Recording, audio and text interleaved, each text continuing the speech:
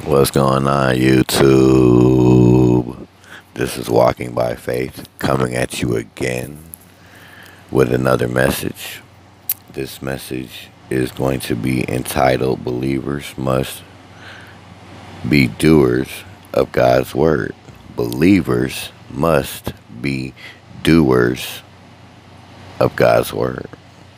So I'm going to read the passage of Scripture out of James 1, chapter 19 through 27, and then I'll give you the breakdown. So here we go.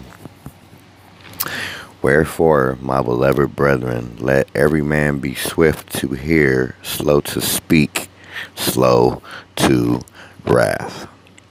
For the wrath of man worketh not the righteousness of God. Wherefore, lay apart all filthiness and superfluity of naughtiness, and receive which meekness the engrafted word, which is able to save your souls.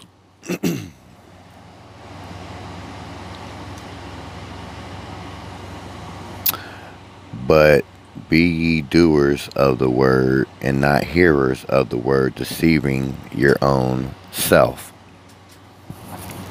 For if any be a hearer of the word, and not a doer of the word, he is like unto a man beholding his natural face in glass. For he beholdeth himself, and goeth his way, and straightway forgetteth that manner of man he was. But whosoever looketh into the perfect law of liberty, and continueth therein, he be not a forgetful hearer, but a doer of the work. This man shall be blessed in his deeds. If any man among you seem to be religious, and bridleth not his tongue, but deceive his own heart, this man's religion is vain. Pure religion and undefiled before God and the Father is this, to visit the fatherless and widows in their affliction, and to keep himself unspotted from the world.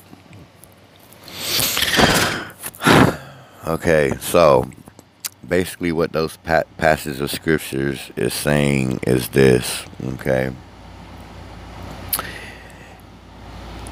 A believer of God, okay, is slow to speak, and he's more prone to listen than he is to speak, and he is slow to wrath.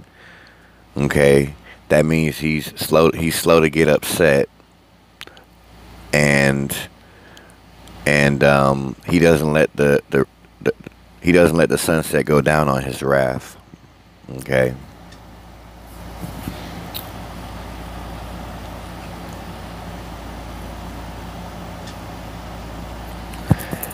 Also, what the passages of scriptures are saying is this, okay? You can't sit there and say that you believe in the word, but yet your mouth is saying that you believe in the word, but you're not a doer of the word. Okay? You can read the Bible all day.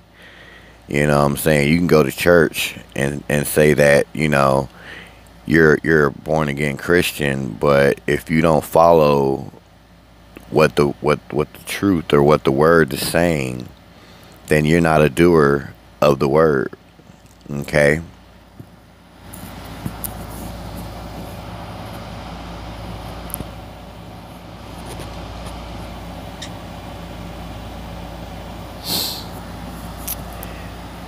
And it's also saying that basically if you don't bridle lift your tongue, if you don't mind your tongue, if you don't keep your tongue at bay, and you just spout out things out of your mouth that are contradictory to the word, or if you curse, or if you condemn people and and whatnot, then it does not align with the word. And since it does not align with the word, then basically your religion is vain, and what you say you believe in is vain. Okay.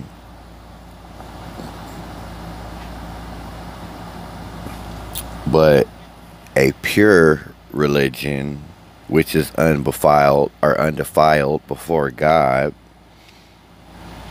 is to visit the fatherless and the widowless, and to basically take care of them while they're in their afflictions.